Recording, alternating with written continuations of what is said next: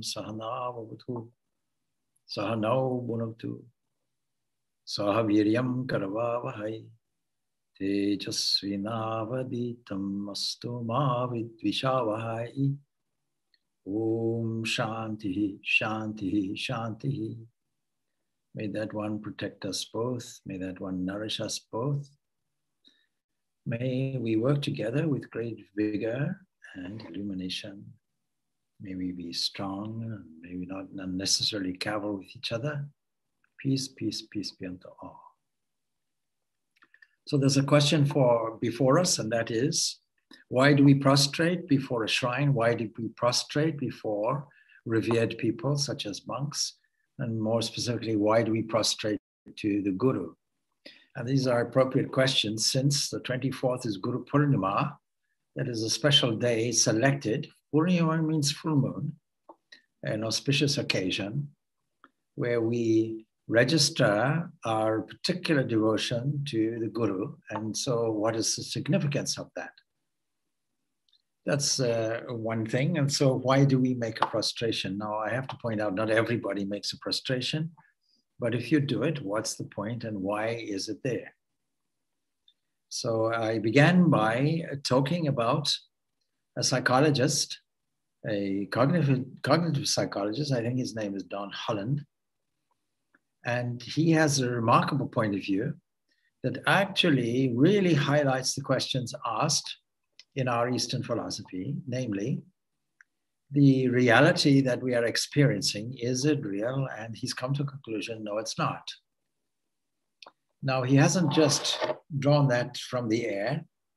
He has started off with a premise, because every theory that is put out in science starts off with a few assumptions. And as long as we go along with those assumptions, the rest can be developed and followed. So his one assumption is that the biologically evolutionary process favors those to survive who react to the world as a reality around themselves. Those who dismiss it don't survive. Those who take it on board, they survive. But it is a mistaken identity.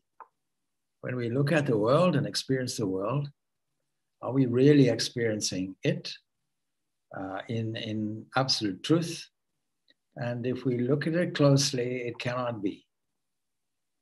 And I was using the example, if we look at a person may use some facial expressions and we can interpret some things, but we have no access to the full capacity of what that person is feeling, or their memories, or any visual accessing they make.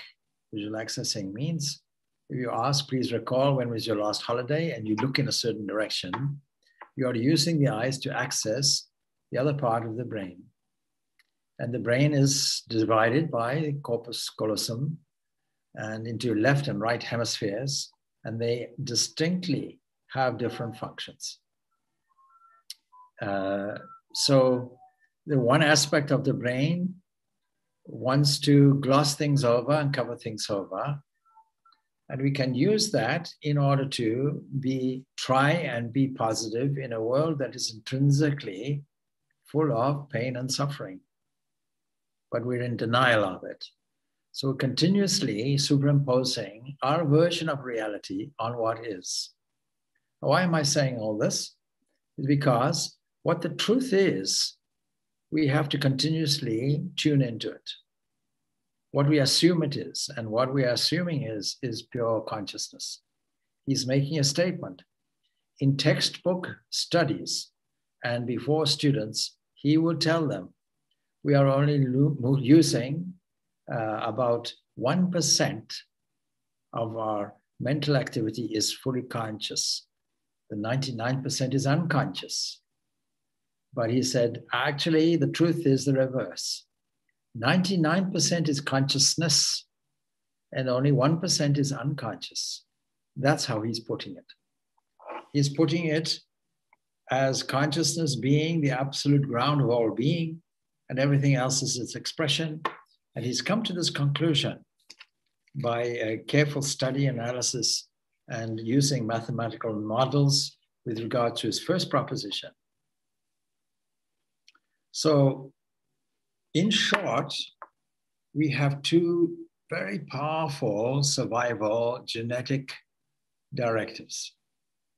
And one is orientated toward survival through propagating the species, and the one that propagates the most successfully is the winner in the biological evolutionary struggle. Sex selection is how Darwin has put it.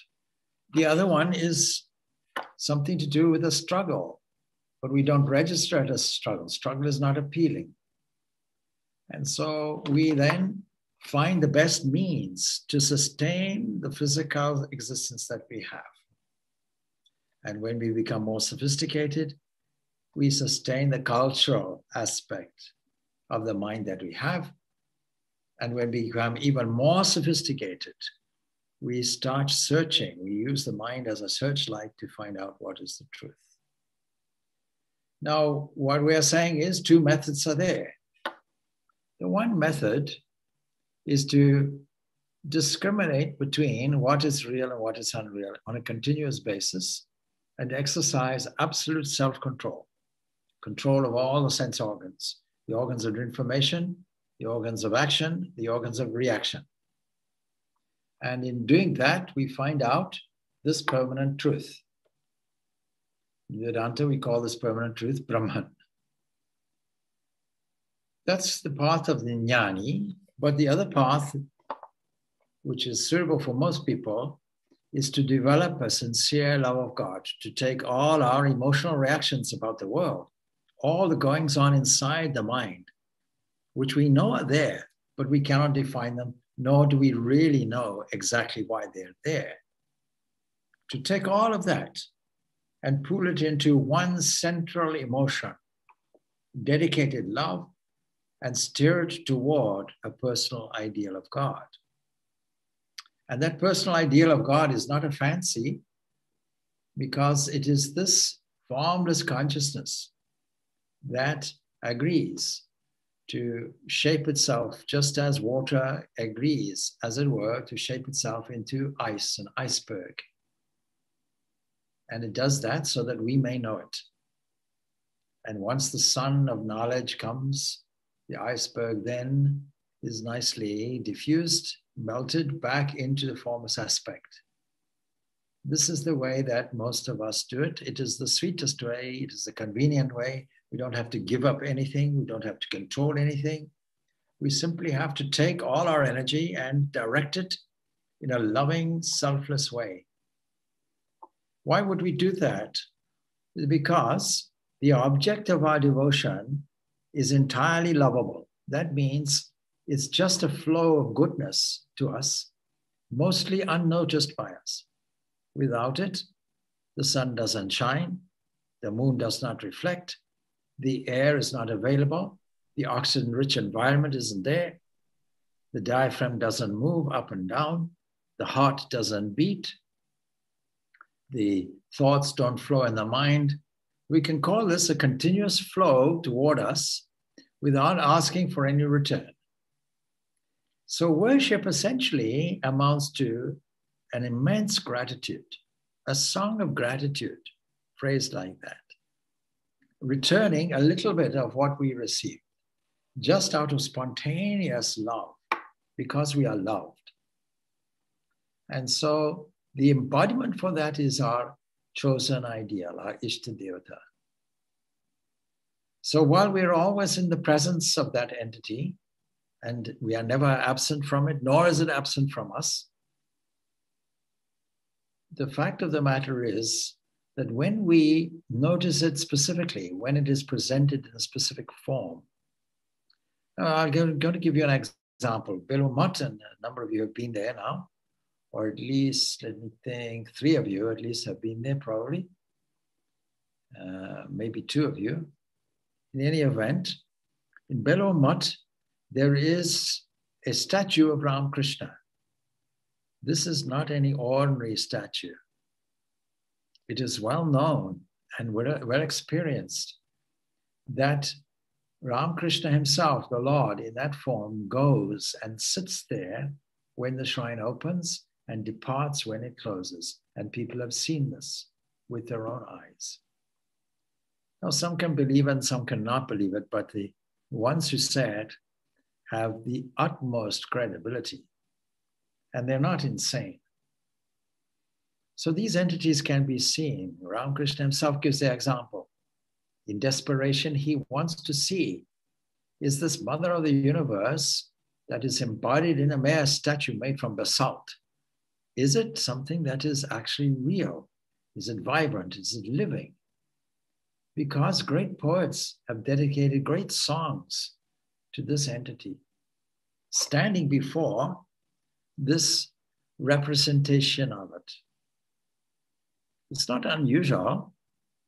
For example, if you have a photograph of one of your beloved relatives, immediately the mind goes to the relative itself. It's a means to an end. And you can take it one step further, that if that entity is entirely omnipresent, if it's permeating everywhere, out of love for you, decides to form itself into a particular form, a picture or a statue, then it is a living presence. In our shrine, we keep a lamp burning continuously. It's an electric lamp, but it burns continuously. In Roman Catholic churches, they do the same. It's either an electric or electronic lamp, or it is an actual burning lamp fueled by oil and topped up. In the old days, that's how they would do it. Nowadays, probably electrical. Well, what does it symbolize? It symbolizes that there is a living presence there. And when people know it, it gives a special atmosphere to the building. In contrast to that, there are certain religions, and I don't want to be controversial about this, that have made churches into meeting rooms, made churches into courtrooms. I'll always remember going to the Netherlands and seeing a church stripped of all the statues, inside and outside, and made into a kind of preaching room. And the whole atmosphere really is changed because the function has changed, the vibration has changed, the intention has changed. You may as well use any form of building, and Pentecostal Christians have decided that they would. So when you go to these American Pentecostal churches, they are, I'm not judging in any way, but I'm just stating the fact, they are huge halls, more like auditoriums are built. Something along the lines of a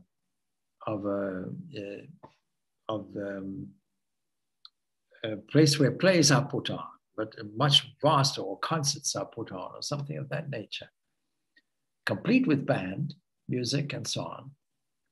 But the sacredness of the presence isn't there. That's the point. And as soon as that is there, it becomes sacred. It is the secret and key to all places of pilgrimages, that the intention of the pilgrim infuses that area with sanctity, and we feel something special. It's a mutual give and take. You go there with the intention of receiving something, and in return, something is given. That's the key to places of pilgrimage, sacred places. Forms, what we call pratima and pratika, sacred pratima. Now, Swami Vivekananda gives a whole chapter on this, on these pratima and pratika, that is, representations of the Supreme, either in a kind of a symbolic form or in an actual anthropomorphic form. But what he says is, is this in any way idol worship? It is, if mere idol worship, we can say, if you're taking the object to represent something that will give you, in return for a prayer, something that is more like a natural force. As soon as you ask for something, you have made God a supply agent, or reduced God to a physical entity that supplies the world in a subtle way, no doubt. But when you now represent it and see it for what it is, that is that one without a second, that absolute, that single entity that rules the world, that infuses the world with its presence, then that now becomes real worship. That alone is real worship of that one entity.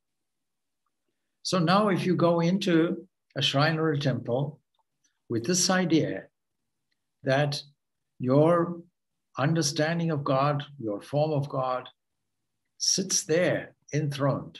That's the whole meaning of temples and churches. Sits there enthroned. Naturally, how will you respond? And all the Hindu worship is royal worship. Even when you do the arti in the evening, it is royal worship. Some people who come on a Sunday don't understand the import of it until it's explained. So 5 items are normally presented, say, in a simple arti. And what do they represent? First of all, there are various layers and levels. You can imagine that the Lord of the universe is sitting there enthroned as if in a palace. That is why Hindu temples are constructed more like palaces. And they're constructed in such a way that they represent going from the outside progressively to the inside. So the temples, particularly in South India, will require a perambulation. And every time you go in increasing internal circles within,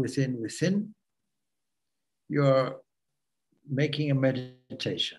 The whole purpose of this is meditation. That is why the word for temple in Hinduism is the mandir. It comes from the same root as manasa, mind. It's actually a meditation done in a very physical way, and therefore endorsing and underlining a meditative mental movement.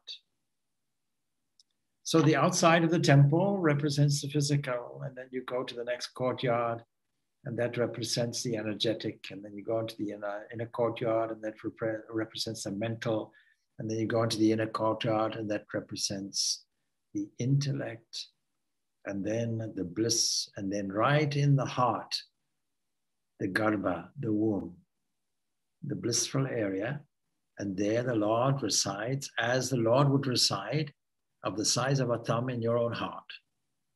The expression given by the Upanishads, of the size of a thumb. Not that it's actually that size, but for meditation purposes, it's useful. Naturally, one king you may bow to, a mortal king, an earthly king you may bow to, whatever the protocol is. When you get knighted by the Queen in England, she takes out a very threatening, sharp instrument called a sword. You wait with bated breath, thinking it can go several ways. Puts it thankfully on your shoulder, but what is your position? You are kneeling, imagine. And so what will you do for that monarch of all monarchs, the emperor or empress of the entire universe? You'll get down as low as you can. You'll prostrate in complete submission, and something happens, because what you're getting is what is called darshan, a looking, a viewing. Gazing at that one and that one gazing at you, mutual gazing taking place.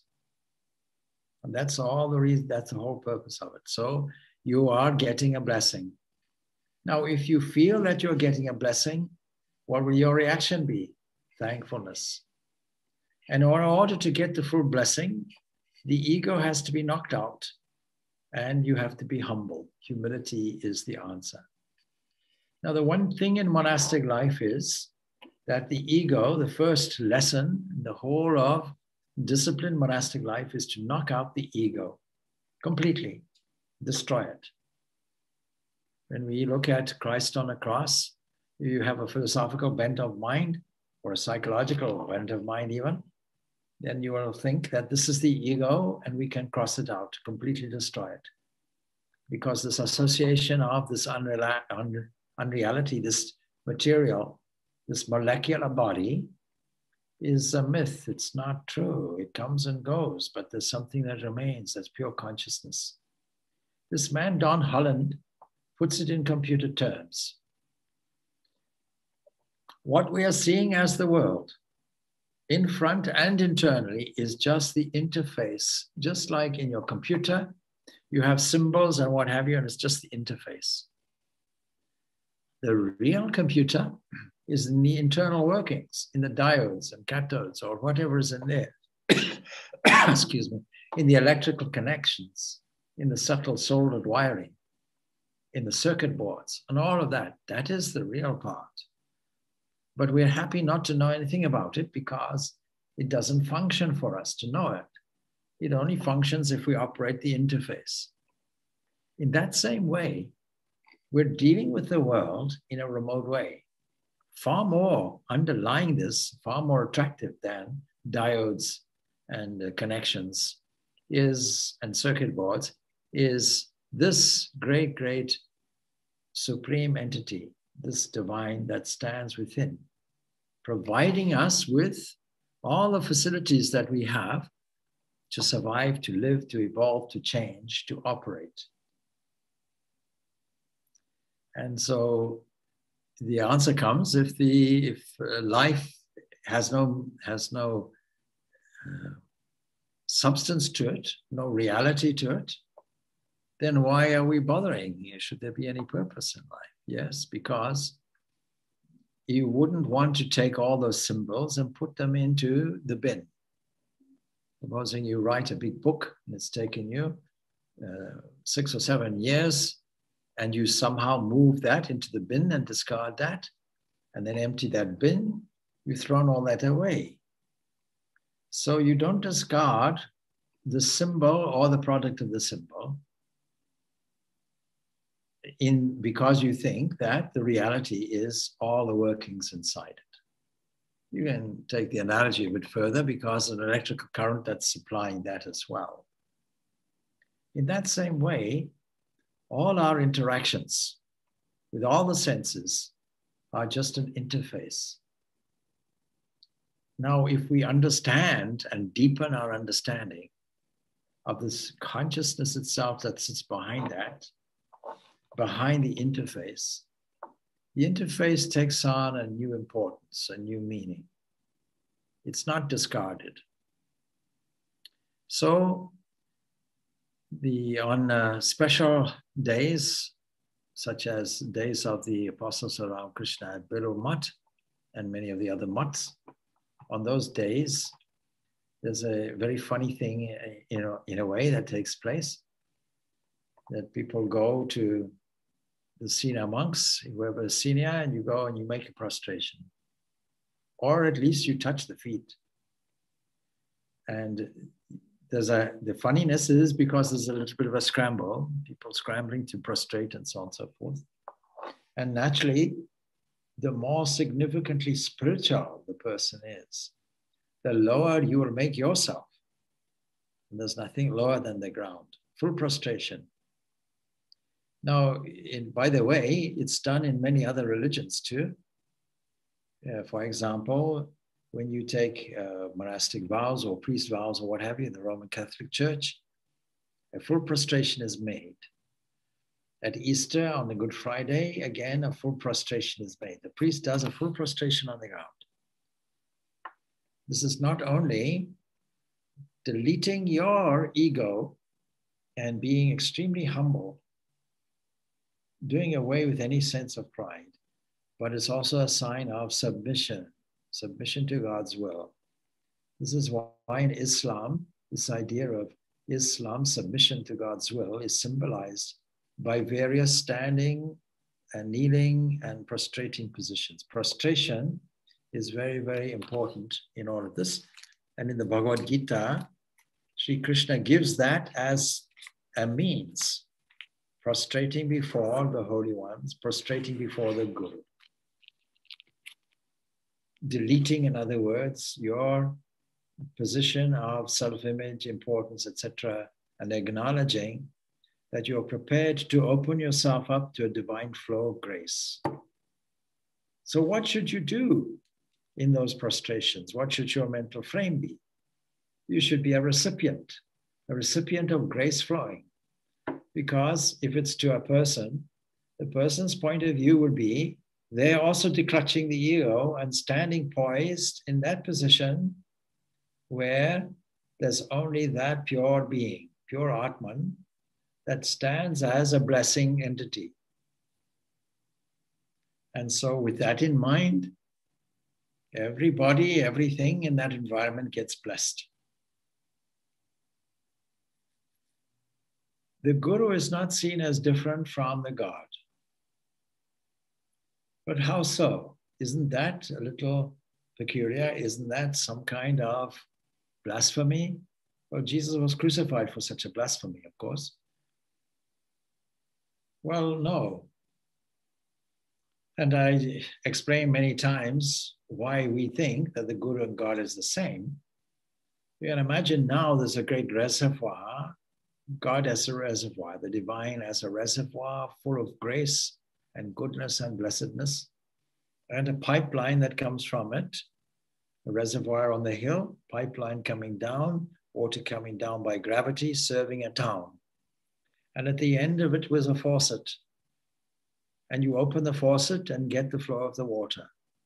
Grace is essentially a flow. What we call the sun is a flow of grace that gets encapsulated in our interpretation as the sun beaming and continuing its grace, not discriminating between who will receive it. The whole solar system receives it, but the special beneficiary is the earth. Special beneficiary where we live. We ourselves, therefore, are that beneficiary. The moon is only that grace configured into that reflection.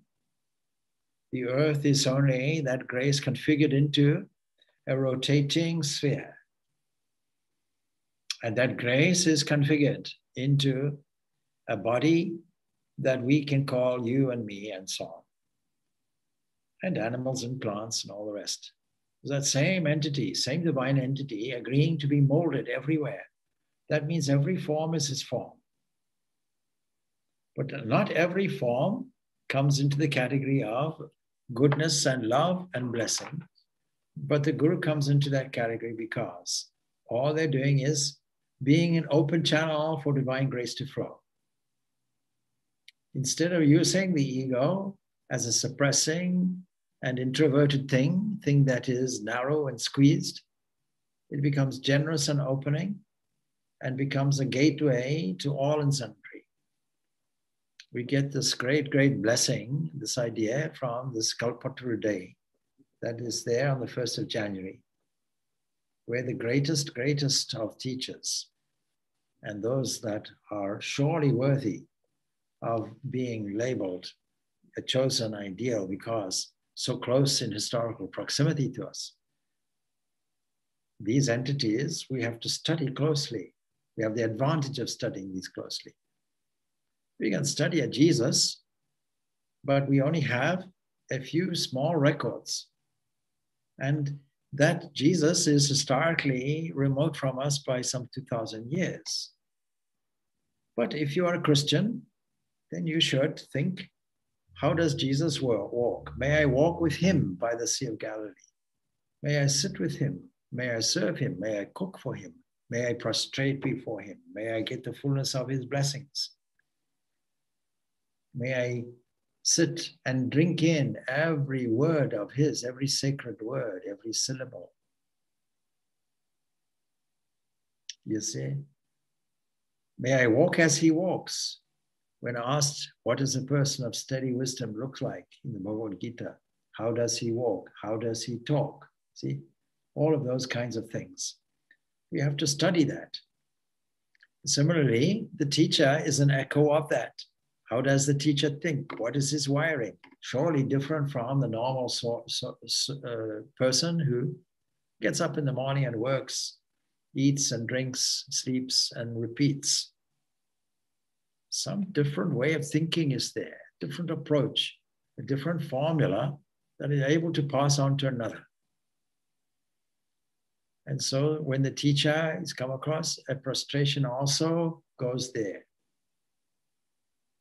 And sometimes you decide to do it, a full prostration, depends how you feel. And other people not knowing the meaning will briefly, I've had people just making for the knee or something, you know. That's some people's custom is like that, so on. That's not the important thing. The important thing is, what do I have in mind when I do it? What I have in mind is God himself stands there, and therefore I'm supplying worship. A feeling of gratitude and thankfulness is what is going through me, and a willingness to receive a blessing on the other side. So let me be blessed. Let me be in a condition to be blessed, which means let me declutch all my ego so that I have an openness to receive grace and blessing. Why not do that? So a prostration is a very wonderful means, for being truly humble, for being prepared to be the lowest of the low. Just to give you an illustration, Ramakrishna as a teacher, he hated the idea of teacher. He hated the label of teacher. He didn't want to be called guru. He didn't want to be called acharya, teacher, none of these terms. And he would much rather be viewed as God's servant. And to people's embarrassment, he himself would do the prostration to devotees. You see, like Jesus washing the feet of the disciples. And some people, some Orthodox people feel, oh, that's a curse on me now. I can't allow that to happen. But what is his point of view? He's only seeing God there and sitting there. And what is your reaction? Let me serve. So it is the same all around. The faucet in the example is the guru, is the teacher. And eternally connected with the cosmic mind. Eternally connected through a lineage, which we can call in the analogy a pipeline, back to the divine reservoir fully. And so when a prostration occurs, what is a teacher or a holy person's point of view?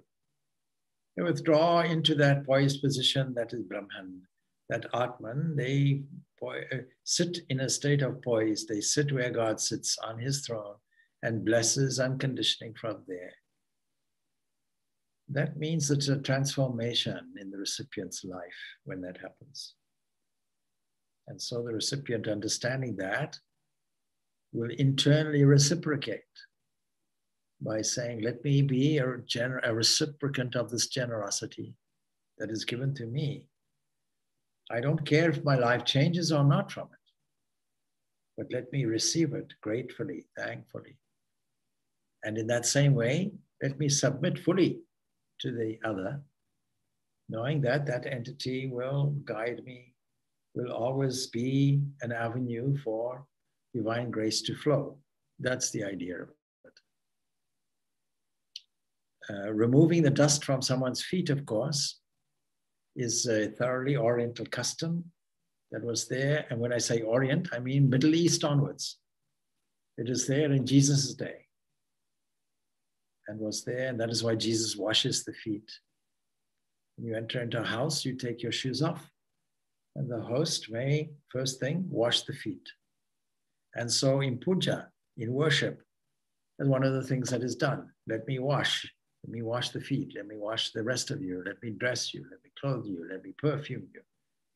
Let me show my pure devotion for you unconditionally, without any thought of any return from it. Of course, now and then we want things. That's okay. But out of love of God, why would I bother him day and night, give me this, give me that?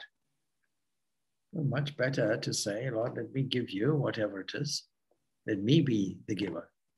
So there's a wonderful story about that I may have told you many times before. It is not my story. It comes from Rabindranath Tagore. So he tells the story of a beggar. All the days he has nothing, no occupation, no work. He reduced to begging. And so every day he managed to gather in a small handkerchief some rice to cook for that day.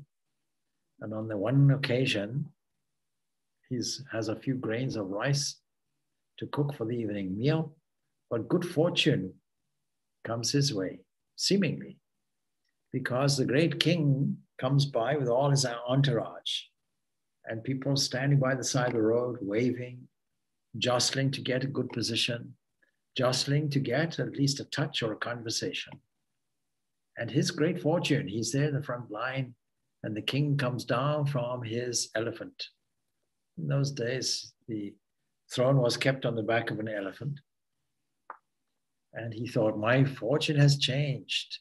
This king is going to give me enormous wealth. And his heart almost stops because the king is approaching him and looking directly at him. And the king says, my son or my citizen. And he pauses. Yes, this is the chance. And the king says, I am the king, you know that. He says, yes, your majesty. Good. What will you give me? The beggar is shocked. What will I give you? I have to give him something since he asked. So he opens his handkerchief and gets out the smallest possible grain of rice he can find and puts it there in the king's palm. And the king, satisfied, goes off. And muttering a little bit and disappointed enormously, the beggar goes home and opens his handkerchief. And there he finds the smallest grain of gold. And he says, if only I had given the whole lot, I would have been a rich man. There's a wonderful story that illustrates this.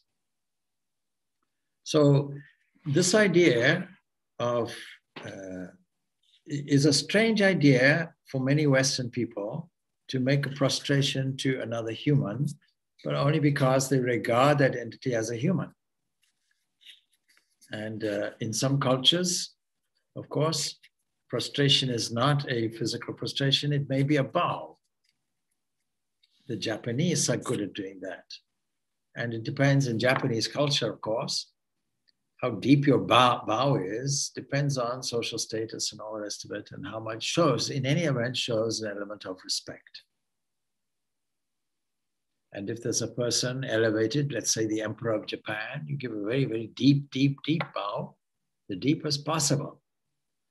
But the Emperor will bow to you in a less dramatic way, saying that there's a dignity in you also. There was one of our devotees here made a YouTube video, asked two Swamis here, myself and Swami Purnananda, to participate in a video which was orientated around the subject of Namaste. Now, Namaste is a greeting using the Anjali Mudra, placing the palms together. It is used in temples. It is used for worship, and not just here, but up here and here. The higher you see, the higher you go, the more devotion. But in just encountering people, it has now become a habit because handshaking has now realized, it's very unhygienic. All kinds of germs and COVID virus can be transmitted to us. So everybody has adopted this Namaste position. It's a wonderful thing. In temple worship, the thumbs are made to face you, but in greeting others, and it's literally Nama, that is a great salutation, to you. I am saluting you, but what is the fundamental you? It is the God inside you. I know God is inside me also. So the thumbs are pointing to me, but the prayerful position is orientated toward you.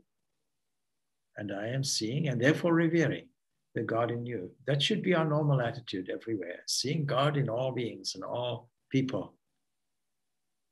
Because that is the fundamental reality And we are duped by our genetic gut to think in a different way.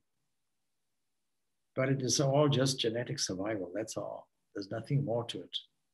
We have to learn to take that as an obstacle and bypass it. And the evolution then becomes, for us, the natural way of a natural flow of perfection that removes obstacles for us. You can call that God's grace if you want. But the urge behind all evolutionary change is the urge toward perfection, coming from perfection, of working through. And when in Swami Vivekananda's commentary on a certain aphorism, certain sutra in Patanjali Yoga Sutras, that good and bad deeds are not the direct causes of transformations, and using the analogy of getting water canaled into a farmer's fields, the only thing that stops the flow is when you put an obstacle there. You put some obstruction there and you feel free to remove it and the water flows. You don't have to go and fetch water. Water has a characteristic, it will flow. And it will flow according to gravity. And if you give it a small slope, it will flow. 3-4 degrees is necessary. That's all that's necessary. Even if a slight slope, that's all that is required. And so all of spiritual life becomes this exercise of removing obstacles. And prostration is one of those things. It is mentioned also in the Bhagavatam. It is recommended in the Bhagavatam, if you really want to see and register and tune into and worship the God in all beings, then take the lowest outcast that you can find and prostrate before that. Before a donkey do it, before an elephant do it, before a Brahmin do it, and an outcast equally do it to all creatures and all beings. What a wonderful statement the Bhagavatam gives. Now supposing, now that is a serious recommendation of spiritual life. Now supposing we have a reservation about doing that actually, literally and physically, although we shouldn't really, never mind, supposing we do, reserving some level of shyness, then at least we can do it mentally. So it is all about your frame of mind when you do that prostration. Put yourself in a frame of mind that you are being blessed. And this is called darshan. That is all. That is the sight and the influx of divine grace flowing to you. It is being accessed through that humble act of prostration. Jean and Larry and myself, we have been, is Dermot in? No, maybe not. We of course have been to the president of the Ramakrishna Order. The Ramakrishna Order encompasses Ramakrishna Mutt and Mission, highest authority there, representative of Ramakrishna in his 90s, and there prostration is made, you see.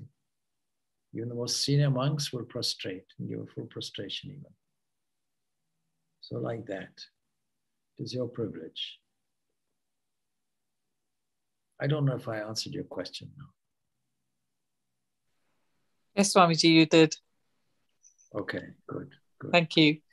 But don't keep your mind blank, you see. Take it as an exchange of giving and receiving. So giving the attitude of submission on the one hand and receiving the grace on the other.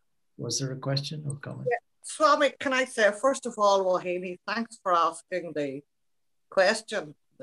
Absolutely very relevant. And yes, a couple of points. As you said, us as Westerners would, and I speak for myself, I would have had a difficulty with prostration. Yeah, absolutely. I mean, I didn't even come from a religion that genuflected. You know, we just didn't do anything like that at all. So all this prostration was alien to me in a great sense of the word. And And slowly but surely, yes, I did come to see when it was explained to me, it made perfect sense, and I could see the absolute relevance of it. And I wouldn't have, I would consider it an honor now to prostrate in front of a Swami. One other question I have in relation to something we said earlier on in your talk was in relation to going into, what was it, Larry, like a big auditorium type place instead of a temple. And the lack of the sense of holiness perhaps in that place. I may have got that wrong. But is it not where, as Jesus said, where 2 or 3 of my brethren are gathered together, there I will be also. So even though there's not the shrines and things there, can there not still be a sense of holiness just where 2 or 3 are gathered together? Oh yes, of course, because the intention is only one thing, you see. The only thing, of course, I would say is that the benefit of having a dedicated hall infused with holiness is there. You see, mosques, for example, are denuded of all vestiges of what they might consider to be idol worship. That means, though, all the art and culture is removed. And so it is a functional place, there's no doubt. And in these great gatherings, absolutely, the intention is there and the emotion is there, absolutely. But because they don't consider, they consider it merely to be a gathering place. The intention is the one that carries. But the people themselves absolutely will benefit from the atmosphere that they created by people, among people, there's no doubt. We have to warn against excessive emotion in such places, though, as well. So there has to be some subtlety about it. For example, we can go to many political rallies, and people have gone to political rallies, and a good speaker has moved every man to tears, and every woman to tears, and assembled people for their cause. Thousands and thousands and thousands and thousands of people in mass gatherings, see? But such a person would be a Hitler or a Mussolini. We've seen that. So when you assemble in the big halls and the music is there and so on and so forth, there can be a sense of emotional surge. But when the emotion outweighs the reasoning, there's something like a danger, something like what Swami Vivekananda called howling fanatics. But the charisma of it is wonderful. And for that reason, that spread also from the Pentecostal movement into the Roman Catholic Church as well. So there's the charismatic movement in the Roman Catholic Church also, because they understand the great value of that. And they understand also that it must have been there in the early days. And if you take that Kalpataru day, what can you describe the scene as? Pure euphoria. Pure euphoria, you see. So there are different levels and types and issues to do with it. So it's not that. It's that there are great advantages to being able to go into a dedicated place without anybody else. And even if there are other people, supposing you do a course on meditation and so on, you go into a room and so on, other people are there, the first thing that you should understand is it's only God and you that is there. There's nothing else there. That frame of mind helps you to concentrate. So, so I have nothing against the hippodrome assemblies and so on and so forth. And I think that has great merit. But in terms of the actual place, the place has the value, the same value as it is seen to have. And that's thank you, Swami. That is the one thing I absolutely, well, a lot of things I learned from the trip to India, but one of them was because it was probably so alien to me growing up in that type of environment to worship, but absolutely very relevant and yes, very meaningful. So yeah, I can see the big difference. Yes, and it's horses for courses also. You take, for example, some great saints in all religions who decided they'll have nothing. They'll go into a cell with 4 bare walls, and that's all they want. And you have examples of that here in Ireland. You go to Skellig's Island there, where the early monastic cells were there. They didn't want anything else. They just wanted the nature around them. And they were quite happy in their stone-built huts. And but you see, these are dedicated types of people. You take on what is helpful to you or what is not. In Mayavati, for example, which is one of their Advaita ashrams there,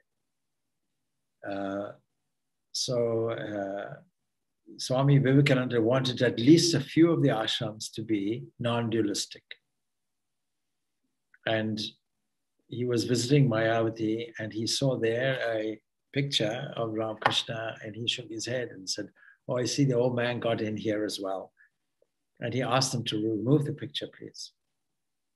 So there are ashrams that don't have any imagery or whatever, and we have to select what suits us personally. Everyone's an individual. What's the point?